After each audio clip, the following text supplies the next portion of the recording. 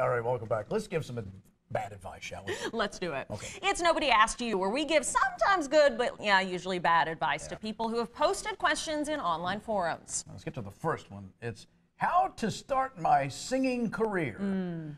People have told me I have a great voice. I sing baritone in church and should consider trying to make a career out of it. How do I begin exploring whether or not it's something I should go into? I also don't want to make a big deal about it and draw attention in case it doesn't work out, so I'd like to do it on the down low. It's called karaoke. Oh. Do that. The ancient art of karaoke. Yeah, why throw away your life trying to chase something? Well, just send it, I too I can identify with this question. Like when I would be applying for jobs throughout my career, I wouldn't tell anyone. I might tell 2 people because I didn't want to like talk it up and be like, I applied for this job, I'm so excited, especially if you get an interview. Don't be telling people you had an interview because it is embarrassing if you don't get it. So this could be similar. Yeah, I would just maybe send out some demo tapes to some record labels or agents maybe, and then just keep it to yourself. Give up on your dream. No. I mean, all you gotta do is watch that Shania Twain documentary. Now, here's a girl with amazing talent, beautiful, and she struggled mightily. It's the music business nowadays more than ever. Now, if you're better than Shania Twain, then go have at it. Send us a tape right now. The problem is you look at the music industry and you see people that don't have any talent and they've made it. So that gives hope to every idiot out there.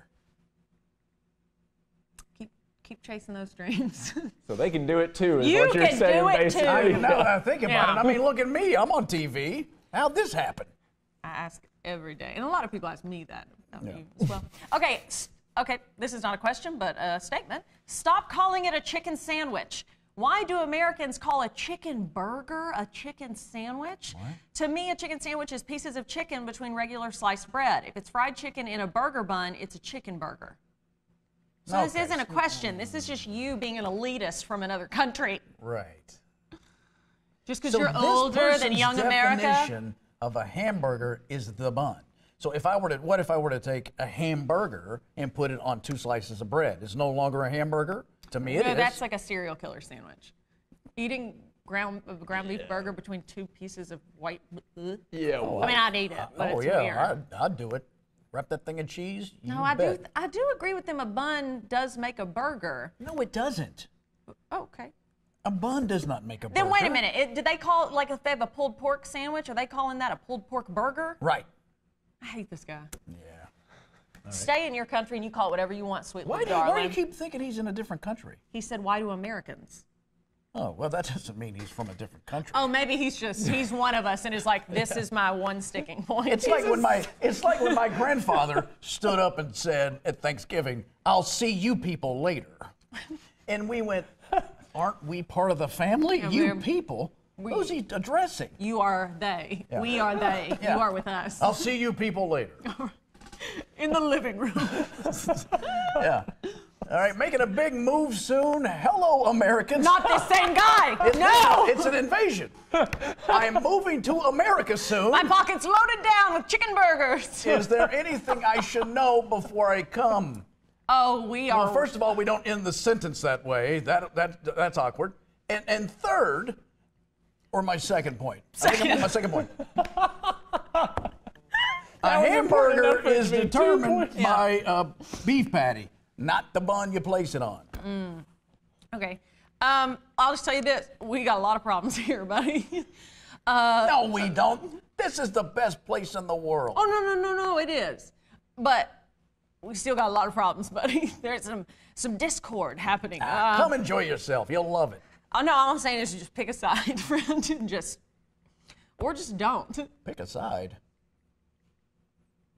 There are 2 major political groups in America. Oh, he's got to go political. No, he can't just enjoy the land of opportunity. He's got to be a no.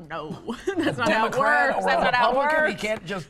No, he can't. I'm just saying. Well, prepare for some awkward small talk when you go to a bar. Just don't bring it up. No, I don't know. What is something that you think might be unique to America that someone might need to know? We're big.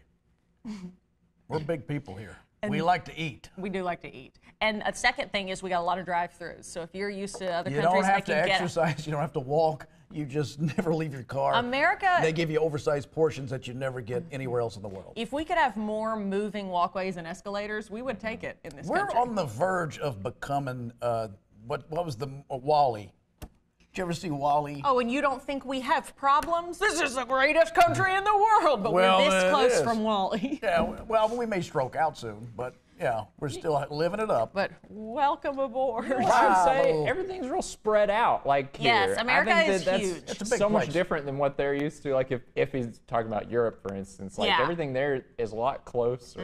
And a lot of the countries there are the size of like states here. Right. America is right. Got a lot going on. Okay, time for last one. I need an answer on this. If a train is traveling at 50 miles per hour and a fly is flying through the train at 1 mile per hour, how fast is the fly going? My friend brought this up at a party, and I can't continue my life without a resolution on this. Okay. Well, it depends on your perspective, right? If you're on the train, he's doing 1 mile per hour. Sure. If you're outside of the train, he's doing 51. Yeah. If I don't do math, so I don't know. So I won't agree with you, but I'm still. I don't do math either, but I feel it, because I feel that's got to be right. That's why I think I could be a pilot. No, I think I got the instincts. I have the maverick instincts to fly. Mm-hmm. I don't know how the math works. I just know it feels right. Sometimes Lee will be in the middle of a conversation, and I'll be like, "Where'd you go? Come back to this conversation." He'll go, "Oh, I'm sorry. I had a really weird feeling." I was doing a barrel roll. I think it was math. I got that math feeling again. I just feel it.